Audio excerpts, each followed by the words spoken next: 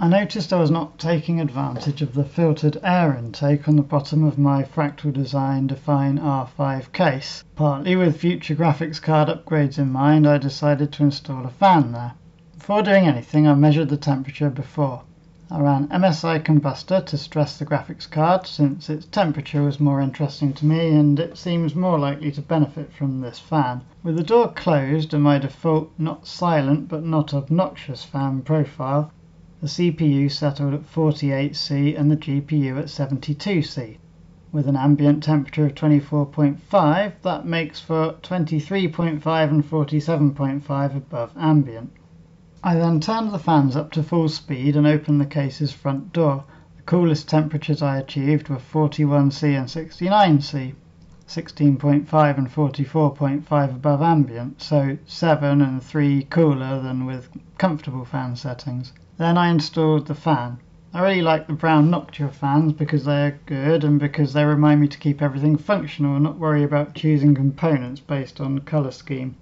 This is a Noctua NF-S12A 120mm fan. I use the included Y adapter so it will run at the same speed as the lower front intake, and I used the rubber anti-vibration mounts instead of screws. Then I reran my tests. This time the ambient temperature was a bit warmer at 26.7°C. With the door closed and my default fan profile, I got a CPU temperature of 48.6, 22 above ambient, so that's an improvement of 1.5°C. The GPU was still at 72°C, 45.3 above ambient, so about a 2°C improvement, but I think the GPU's automatic fan speed may just have run faster to keep it a bit cooler. With all fans at full speed and the door open, I got 41°C on the CPU, 14.3 above ambient for an improvement of 2°C, and 60°C on the GPU, 33.3 above ambient for a huge improvement of 11°C. The fan made more difference than I thought it would. Probably the hard drive cages were obstructing the lower fan quite a bit, so I might get rid of those at some point.